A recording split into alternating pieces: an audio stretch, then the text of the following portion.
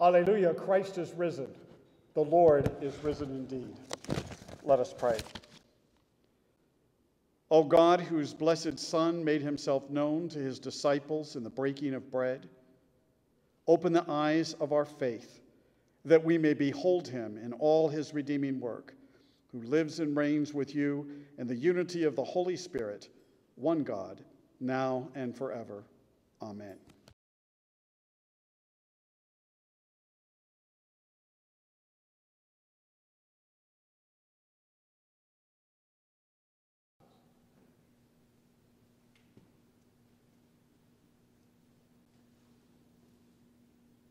La primera lectura está tomada del libro de los Hechos de los Apóstoles en el capítulo 2. Entonces Pedro con los 11 se puso de pie y dijo a voz en cuello: compatriotas judíos y todos ustedes que están en Jerusalén, déjenme explicarles lo que sucede. Presten atención a lo que les voy a decir. Por tanto, sépalo bien todo Israel que a este Jesús, a quien ustedes crucificaron, Dios lo ha hecho Señor y Mesías. Cuando oyeron esto, todos se sintieron profundamente conmovidos y les dijeron a Pedro y a los otros apóstoles: hermanos, ¿qué debemos hacer? Arrepiéntase y bautícese cada uno de ustedes en el nombre de Jesucristo para el perdón de sus pecados y recibirán el don del Espíritu Santo. En efecto, la promesa es para ustedes, para sus hijos y para todos los extranjeros, es decir, para todos aquellos a quienes el Señor nuestro Dios quiera llamar. Y con muchas otras razones les exhortaba insistentemente: sálvense de esta generación perversa. Así pues, los que recibieron su mensaje fueron bautizados, y aquel día se unieron a la iglesia unas 3,000 personas. Palabra del Señor.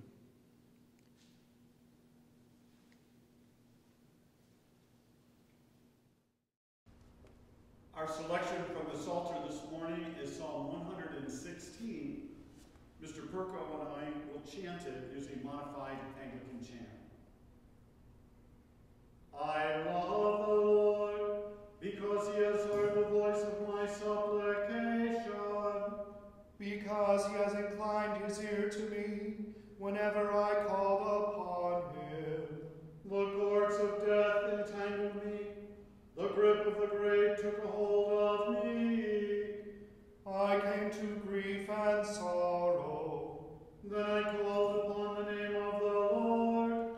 O Lord, I pray to you, save my life. How shall I repay the Lord for all the good things he has done for me? I will lift up the cup of salvation and call upon the name of the Lord. I will fulfill my vows to the Lord in the presence of all his people. O Lord, I am your servant. I am your servant and the child of your handmaid. You have freed me from my bonds. I will offer you the sacrifice of thanksgiving and call upon the name of the Lord. I will fulfill my vows to the Lord in the presence of all his people. In the courts of the Lord's house. In the midst of you, O Jerusalem. Alleluia. Glory to the Father and to the Son and to the Holy Spirit, as it was in the beginning, is now, and will be forever. Amen.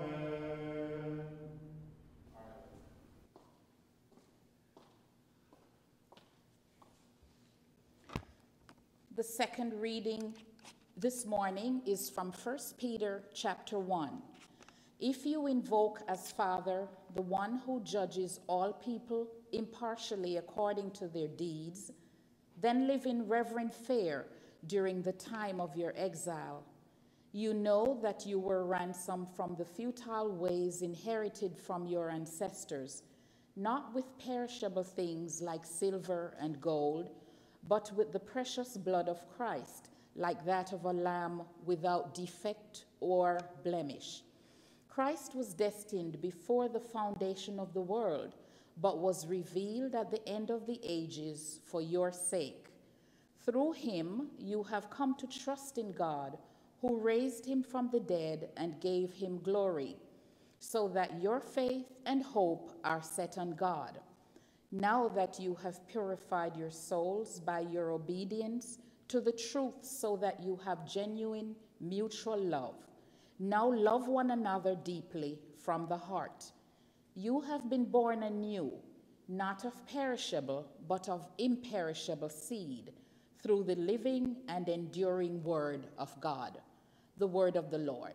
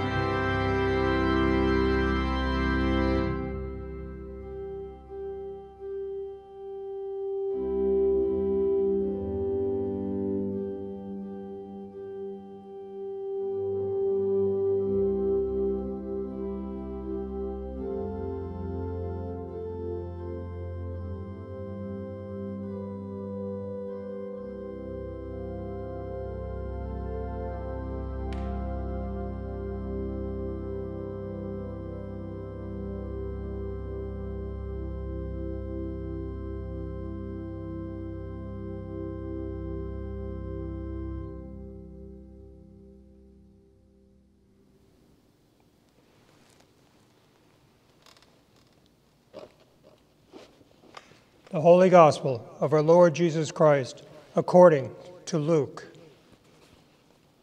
Now on that same day, 2 of them were going to a village called Emmaus, about 7 miles from Jerusalem, and talking with each other about all of the things that had happened. While they were talking and discussing, Jesus himself came near and went with them, but their eyes were kept from recognizing him. And he said to them, "What are you discussing with each other while you walk along?" They stood still, looking sad. And then one of them, whose name was Cleopas, answered him, "Are you the only stranger in Jerusalem who does not know the things that have taken place there in these days?" He asked them, "What things?" And they replied, "The things about Jesus of Nazareth, who was a prophet, mighty in deed and word before God and all the people, and how our chief priests and leaders handed him over to be condemned to death and crucified him. But we had hoped that he was the one to redeem Israel. Yes, and besides all this, it is now the 3rd day since these things took place. Moreover, some women of our group astounded us. They were at the tomb early this morning, and when they did not find his body there, they came back and told us that they had indeed seen a vision of angels who said that he was alive. Some of those who were with us went to the tomb and found it just as the women had said, but they did not see him." Then he said to them, "Oh, how foolish you are, and how slow of heart to believe all that the prophets have declared. Was it not necessary that the Messiah should suffer these things and then enter into his glory?" Then beginning with Moses and all the prophets, he interpreted to them the things about himself in all the scriptures. As they came near the village to which they were going, he walked ahead as if he were going on. But they urged him strongly, saying, "Stay with us, because it is almost evening and the day is nearly over." So he went in to stay with them. When he was at the table with them, he took bread, blessed and broke it, and gave it to them. And then their eyes were opened and they recognized him. Were not our hearts burning within us while he was talking to us on the road, while he was opening the scriptures to us? That same hour they got up and returned to Jerusalem, and they found the 11 and their companions gathered together. They were saying, "The Lord has risen indeed, and he has appeared to Simon." Then they told what had happened on the road and how he had been made known to them in the breaking of the bread. The Gospel of the Lord.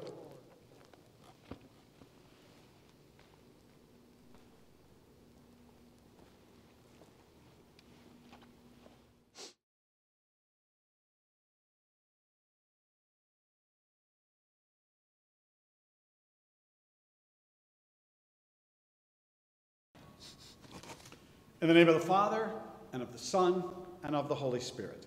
Amen. In English theater, Shakespeare is the master. And one of his favorite ways of bringing drama to a climax is what's called the recognition scene. That's where the scales fall from the eyes, and suddenly the truth about a person is revealed. The unknown stranger, the disguise is taken off, an enemy turns into a friend, or maybe somebody we thought was a friend all along is revealed to be an enemy. It says that there's only 4 plays that Shakespeare wrote that don't have a recognition scene. And I think one of the greatest comes at the end of his play called Pericles, the Prince of Tyre. And in this, there's a young girl who's brought to the grieving Pericles in the hope that her singing is going to break through all of his sadness. And as she comes into court and she begins singing her life story, he realizes who the child is. She's Marina, his precious daughter, whom he thought was lost years ago as an infant. And although no one else is aware of it, he realizes that all of heaven is rejoicing because he can hear the music of the spheres. Now, I once read about a performance that had an audience in tears when it reached that scene. Most of the people could hardly understand what the words meant. The Shakespearean language was too difficult. And yet they cried because they knew about separation and loss and the joy that a reunion brings. You see, that's the power of drama. You could say that many of the Easter stories in the Gospels are recognition scenes. The astonishing reversal of separation and loss, and the joyful reunion of the followers and friends with the risen Lord Jesus. Think of Mary Magdalene, supposing him to be the gardener, and then hearing him pronounce her name as she calls him Rabboni. Think of the 11 locked behind doors, and the visitor who greets them in only the way that Jesus could, saying, "Peace be with you." Think of Thomas, who would not believe, and his confession of faith, "My Lord and my God." Think of Peter and the disciples after the miraculous catch of fish, and then Peter realizes who it is, and he cries out, "It is the Lord." But none of those Easter recognition scenes is told with such artistry as St. Luke's story of the road to Emmaus. That's the one that Deacon Charles just read to us. The two disconsolate disciples are schlepping back home, and they're joined by this unknown stranger, and they have their conversation on the road. There's the supper at which the guest turns into being the host. There's the familiar action of bread blessed and broken, and that moment of recognition. And so excited they return to the city to tell the others. It's a story that's exquisitely told. Now, lots of non-Christians have questions for God.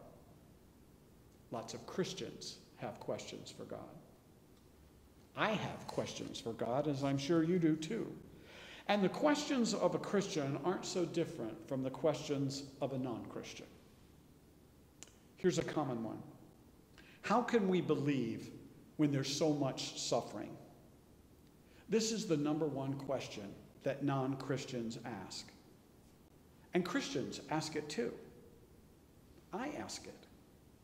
With this virus, with death, disease, disasters, and depression all around us, how can we believe? Well, this morning, if you're asking that question, we're at the right passage here in Luke chapter 24. How can we believe when there's so much suffering? You see, that's the question that this couple was asking on this first Easter Sunday. They're leaving Jerusalem after the most eventful weekend in their lives. Now, presumably, they'd come up to Jerusalem for the Passover, and while they were there, their master, Jesus, had been arrested and executed. So we just try to feel their pain and disappointment when we hear the story. As they talked and discussed these things along the road with each other, Jesus himself came up and walked with them, but they were kept from recognizing him. And Jesus asked them, "What are you discussing as you walk along?" That's brilliantly mischievous, isn't it? The Bible says they stood still and their faces were downcast. I don't know about you, but I've been so overwhelmed by what I was saying that I had to stop walking. Sometimes you just can't carry on as normal, and you just stop there in your tracks and pull yourself together to answer. And the scripture says one of them, named Cleopas, asked him, "Are you the only one who's visited Jerusalem and doesn't know the things that have happened there these last several days?" And Jesus asked, "Like what things?" You see, Jesus really wants to enter into their grief here. Now, isn't that fascinating? He could end their grief in just an instant. I mean, he could throw off his cloak and say, "Look, it's me." But no, he doesn't do it that way. First, he enters into their grief, and he asks, "What things?" And so they say, "Well, you know, about Jesus of Nazareth, the prophet. He was so powerful, and we had hoped that he was the one who was going to redeem Israel. Now just feel the pain there. Jesus wasn't just their beloved leader. He wasn't just their wise and helpful rabbi and teacher. He was the one that they thought was the Messiah, or at least they hoped he was the Messiah. They put their trust in Jesus to be the Savior. So when he died, their hope died. For them, Christ's death was not just a personal tragedy of a friend and a teacher. This couple was facing the prospect that maybe there was no redemption. Maybe no one is ever going to come to our rescue. Remember, all of Israel was under occupation by the Romans, and they had been waiting and waiting for a Savior. So they're thinking maybe no one can rescue us. I mean, if Jesus gets crucified, what hope can there be? I mean, just imagine yourself, you're sinking in quicksand, and the only person for miles says, "Don't worry, I'll save you." And then they plunge into the mire, and they drown right before your eyes. Well, that's kind of disheartening, isn't it? Because all you're left with is, I guess I'm going to be next. Well, Jesus comes into the world and says, "Don't worry, I'm the long-promised Savior. I'll rescue you." And then he dies right there in front of them. And the scripture doesn't say, but maybe this couple had even seen it happen. Maybe they'd been at the site of Christ's crucifixion. But if not, they had still heard about all those things because they were followers. And it's no wonder that they're downcast.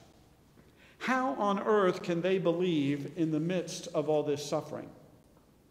Well, they had all the information they needed. In verses 21 through 24, they say, "It's the third day since this has happened." Now, they're Jews, so they realize the significance of the third day. Jesus had repeatedly told them he'd be killed and then rise on the third day. And in verses 23 and 24, they admit that there are lots of eyewitnesses to the empty tomb, and there's even been angelic messages telling everyone that he's risen. But none of this shakes them from their grief.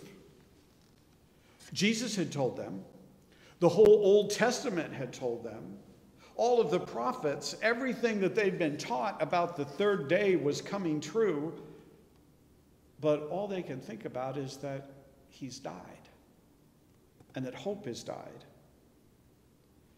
The curious thing is what does Jesus do? You know what he does? He gives them a Bible study. I mean, instead of just telling them, "Look, it's me, I'm here, don't worry, it's all okay," he says, how foolish you are. How slow of heart to believe all that the prophets have spoken. Did not the scriptures say that the Messiah had to suffer these things and then enter into glory? I mean, the whole Bible is about this. And Jesus says the whole Bible for thousands of years has been a message that a Christ, a Messiah, will come and will suffer and then will enter into glory. Which means essentially that hope will come, hope will suffer, and hope will rise again. We say it every week during the Mass. Christ has died, Christ is risen, Christ will come again. That's the shape of God's hope for the world. Christ will come to our suffering world and will suffer with us. He took up upon our infirmities and carried our sorrows. You see, to a suffering world, Jesus says, "Go ahead, load me up with all your griefs, and I'll carry them." He carried our sorrows. And then on the cross, as the prophet Isaiah said, "By his wounds we are healed." You see, first he dies, and then he enters into glory. This is what the prophet Isaiah foretold. After suffering, then comes glory. After the cross, then comes resurrection. And Jesus, later on that evening, gives them a picture of it with the breaking of the bread. Did you notice how significant the breaking of the bread was in this story?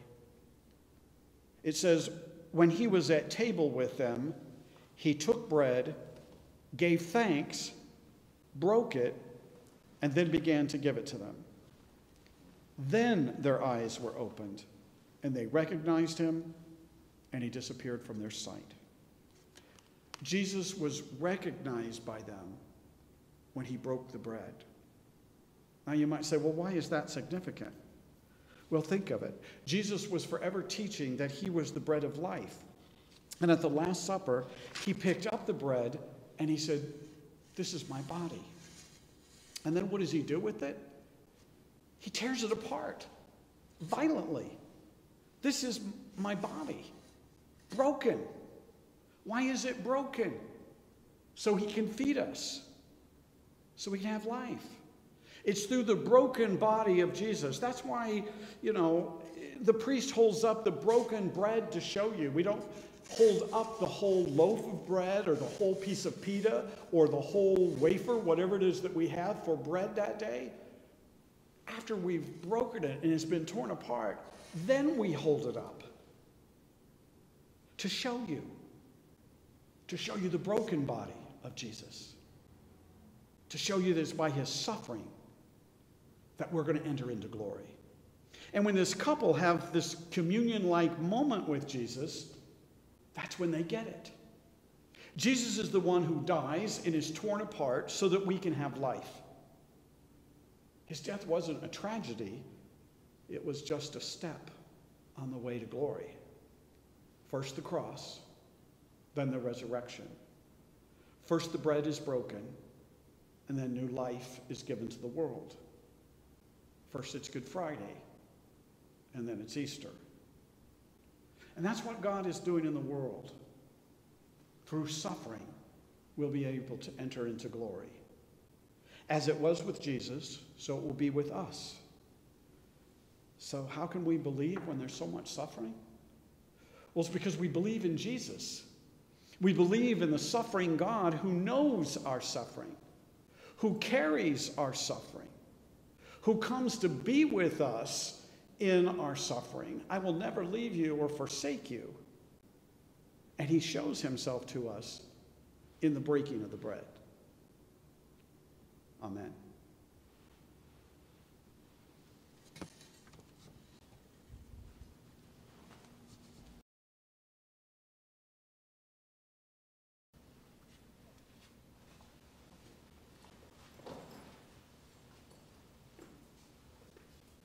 Please join with us now as we recite the faith of the Church in the Nicene Creed.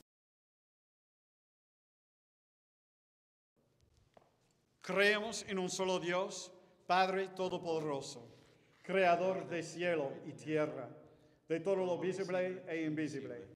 Creemos en un solo Señor Jesucristo, Hijo único de Dios, nacido del Padre antes de todos los siglos, Dios de Dios, luz de luz, Dios verdadero de Dios verdadero, engendrado, no creado, de la misma naturaleza que el Padre, por quien todo fue hecho, que por nosotros y por nuestra salvación bajó del cielo.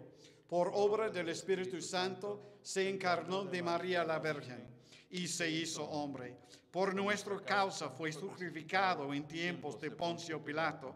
Padeció y fue sepultado. Resucitó al tercer día según las Escrituras, subió al cielo y está sentado a la derecha del Padre. De nuevo vendrá con gloria para juzgar y vivos y muertos, y su reino no tendrá fin.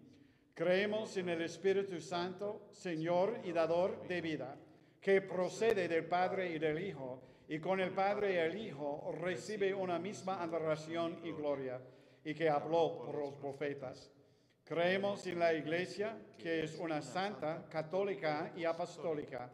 Reconocemos un solo bautismo para el perdón de los pecados. Esperamos la resurrección de los muertos y la vida del mundo futuro. Amén.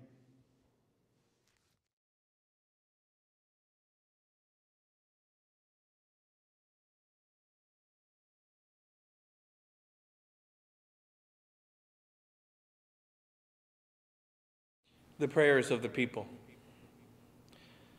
Let us pray. for the church, especially Michael, our presiding bishop, Peter, our diocesan bishop, and for Greg and Anne, our priests, and for Charles, our deacon.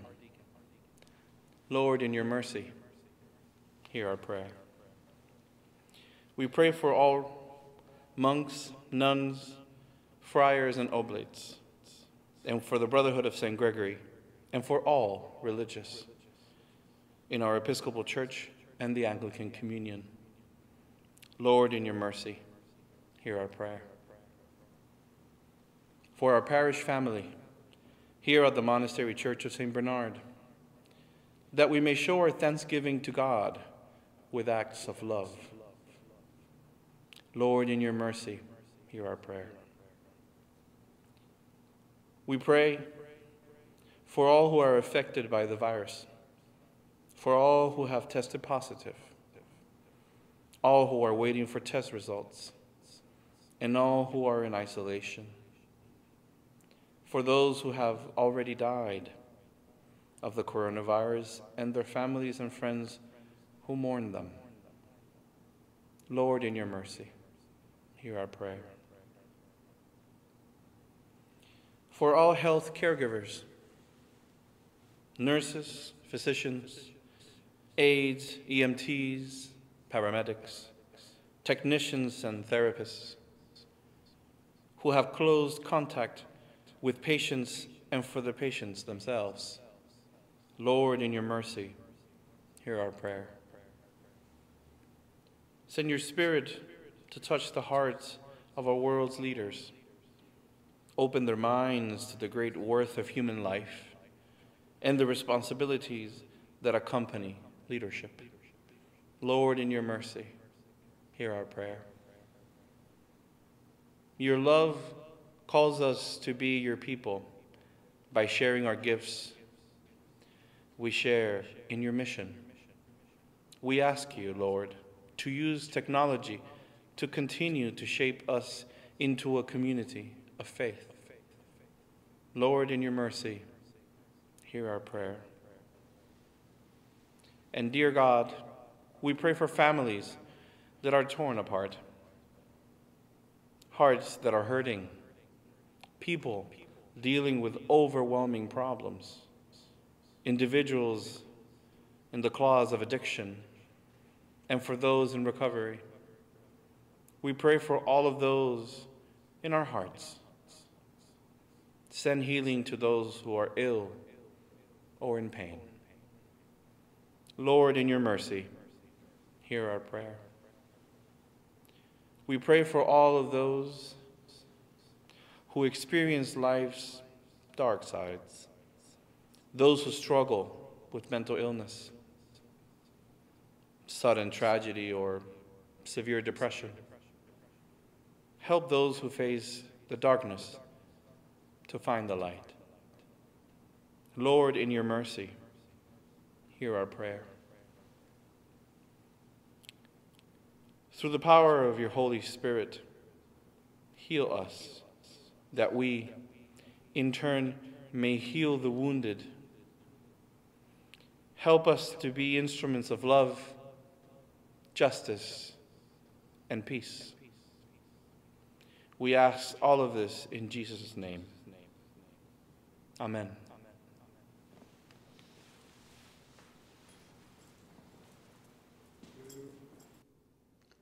The peace of the Lord be always with you. Welcome. We're glad to have you worshiping with us this morning, even though it's digital. Whether you're joining us live on Facebook or on YouTube, we're glad to have you here as part of the monastery community of St. Bernard de Clairvaux. I'm so grateful to Gretchen Abidar, who is moderating for us. If you're following us live on Facebook right now, she's responding to your messages on chat. Good morning, Gretchen. We're glad to have her being a part of this ministry. I'm also grateful to Raul Diego Vizaga, who is producing all of our worship online, doing all the editing, all of the camera work, and all of the behind-the-scenes work.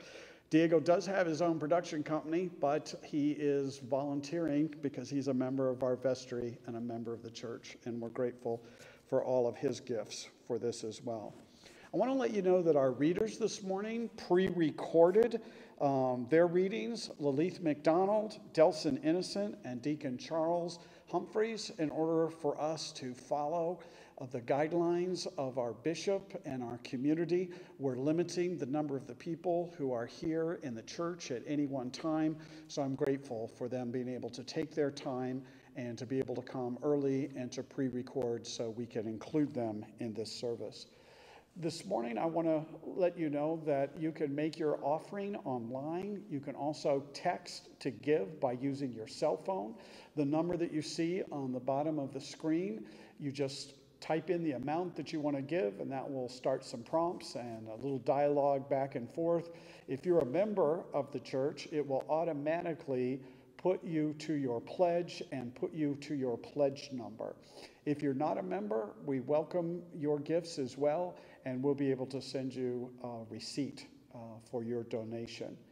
Thank you so much for your generosity. Right now, while we're not able to have church in person, your gifts mean more than ever. The monastery has been dependent for many, many years on the weddings, receptions, quince, photo photography, and filming that takes place here, and all of that has come to a grinding halt, and with that, all of the money that people pay to be able to rent our venue for their photography and receptions and parties. So we're so grateful for all of the gifts that are given to us this time.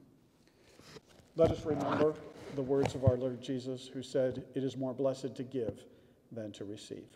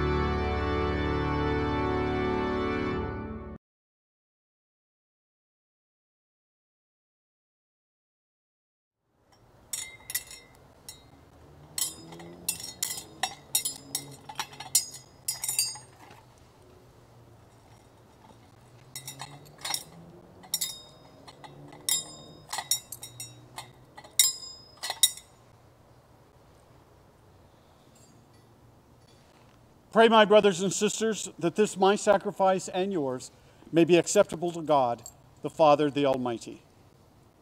May the Lord accept the sacrifice at my hands for the praise and glory of his name, for our good and the good of all his holy church. The Lord be with you. And also with you. Lift up your hearts. We lift them to the Lord. Let us give thanks to the Lord our God. It is right to give him thanks and praise. It is right and a good and a joyful thing, always and everywhere to give thanks to you, Father Almighty, creator of heaven and earth. But chiefly are we bound to praise you for the glorious resurrection of your Son, Jesus Christ our Lord. For he is the true Paschal Lamb, who was sacrificed for us and has taken away the sin of the world. By his death he's destroyed death, and by his rising to life again, he's won for us everlasting life. Therefore we praise you, joining our voices with angels and archangels, and with all the company of heaven, who forever sing this hymn to proclaim the glory of your name. Holy, holy, holy Lord, God of power and might, heaven and earth are full of your glory. Hosanna in the highest. Blessed is he who comes in the name of the Lord. Hosanna in the highest. We give thanks to you, O God, for the goodness and love which you've made known to us in creation, and the calling of Israel to be your people, in your words spoken through the prophets, and above all, in the Word made flesh, Jesus, your Son. For in these last days you sent him to be incarnate from the Virgin Mary, to be the Savior and Redeemer of the world. In him you've delivered us from evil, and made us worthy to stand before you. In him you've brought us out of error into truth, out of sin into righteousness, out of death into life. On the night before he died for us, our Lord Jesus Christ took bread, and when he had given thanks to you, he broke it and gave it to his disciples and said, "Take, eat. This is my body which is given for you. Do this for the remembrance of me."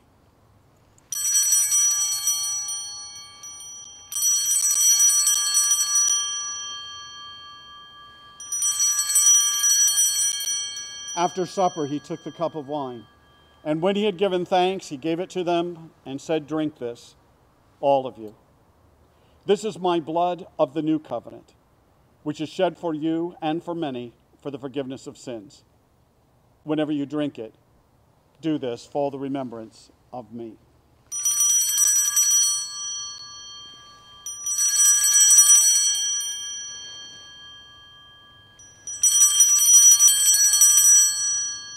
And therefore, according to his command, O Father, we remember his death, we proclaim his resurrection, we await his coming in glory.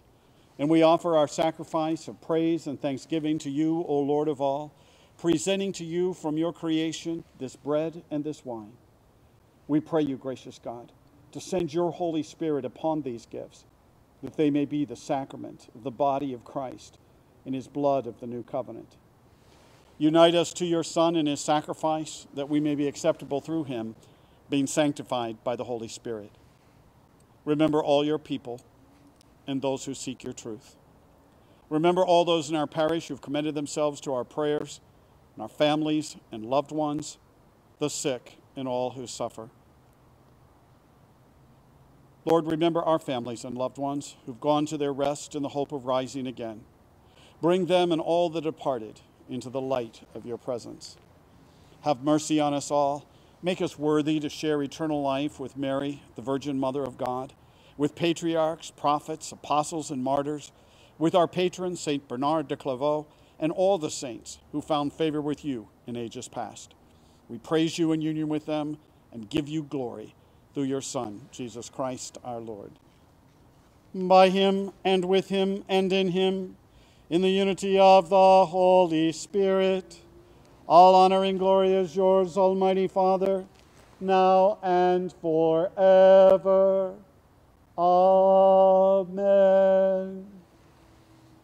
And now, as our Savior Christ has taught us, we are bold to say, Our Father, who art in heaven, hallowed be thy name. Thy kingdom come, thy will be done, on earth as it is in heaven. Give us this day our daily bread, and forgive us our trespasses, as we forgive those who trespass against us. And lead us not into temptation, but deliver us from evil. For thine is the kingdom, and the power, and the glory, forever and ever. Amen. Alleluia, Christ our Passover has been sacrificed for us. Therefore, let us keep the feast. Alleluia. Lord, I'm not worthy to receive you, but speak the word only, and my soul shall be healed.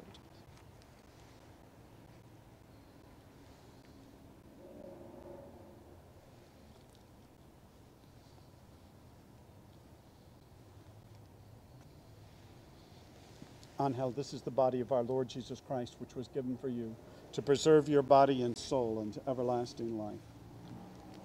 Drink this in remembrance that Christ's blood was shed for you.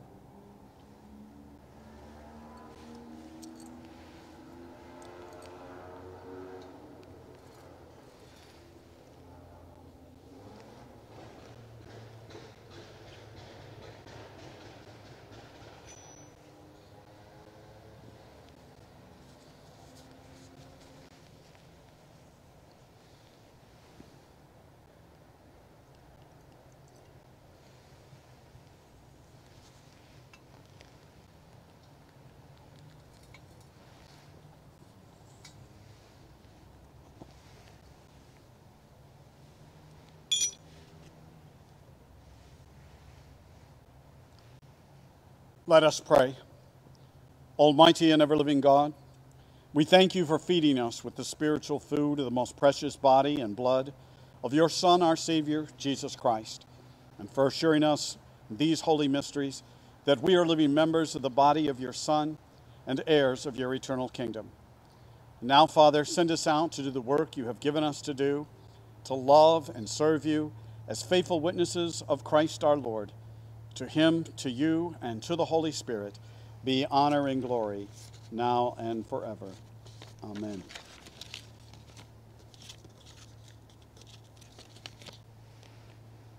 No es suficiente aclamar a Jesucristo nuestro Señor y Rey. Nuestra misión en la vida es para hacer realidad su reino entre nosotros y para llevarlo a quienes nos rodean, por nuestras palabras y hechos. La forma de hacer esto es vivir como Él vivió, para otros, en amor y servicio. Que Dios Todopoderoso te bendiga por esta tarea, el Padre y el Hijo y el Espíritu Santo. Amén.